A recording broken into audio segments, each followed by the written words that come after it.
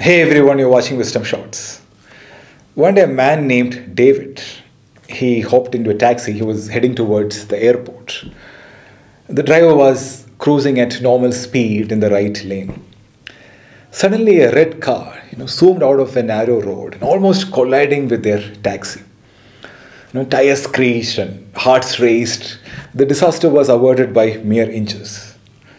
The driver of the red car, he came out. He was furious and shouted at the poor taxi driver. But the taxi driver, a middle-aged man, he just smiled and gave a friendly wave. So surprised by this, David asked the driver, why didn't you react? He was so rude and it was not your mistake. So with a smile, the driver shared his simple life philosophy. He said, "Sir, many people are like overflowing garbage bins. Their hearts are heavy with stress, anger, sadness, all those negative emotions. Sometimes they just want to throw this garbage onto someone else. And when they try to throw this garbage on to you, don't take it personally. It's not about you. Just smile, wave, and continue on your path. Your happiness shouldn't depend on others' negativity. Because life's moments are precious. Why waste them holding on to someone else's garbage?" So by the time they reached the airport, David felt lighter, grateful for this unexpected life lesson. So by the way, this is a real story and his full name is David J. Poley. The lesson was so profound, he ended up writing a book about this. The name of the book is The Law of the Garbage Truck. 3 key lessons from this book. Number 1, respond, don't react.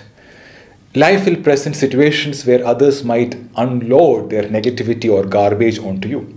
So instead of reacting impulsively, take a moment to respond with understanding and calmness.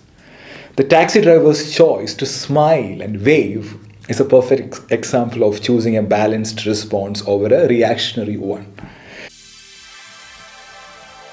Everyone has their story. Just as the taxi driver mentioned that many people carry a heavy heart full of stress, anger, sadness, all those negative emotions. So it's crucial to remember that everyone is battling their own challenges. It's often not personal when they unload their frustrations. It's just their way of coping. So this perspective can foster empathy and patience in our interactions. Number 3, protect your peace. Your mental and emotional well-being should be your priority, your top priority. Just as David learned, you shouldn't let someone else's bad day or someone's bad mood impact your own. So maintain boundaries that protect your peace and choose to let go of this negativity and remain light and positive. So let me show you a demo. So imagine this is your mind, okay? And mind is filled with a lot of garbage, negative emotions. This is stress and fear, anger, sadness, all those negative emotions. So, if you fill it more, then what happens, it overflows. And sometimes you feel like throwing this at somebody. So the first thing to do is to understand, especially if you have negative emotions, just open it and reflect on it and put it somewhere else, maybe under this. Right, and keep your mind empty. So this is what happens when you go and meet a counselor or therapist, that they will help you to kind of understand, reflect, and bring that awareness, and they will try to fold it neatly and put it aside. And what we have to do is, once you empty this, we have to fill our mind with positive emotions.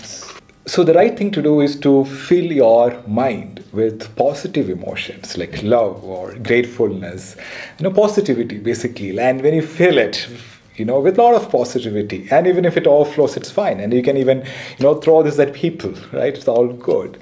So even if there is some garbage down, if you can actually fill your mind with positivity, you will radiate that, right? So just put a conscious effort to do that. Thank you so much for watching. I am Sreejith Krishnan. Stay happy, stay healthy.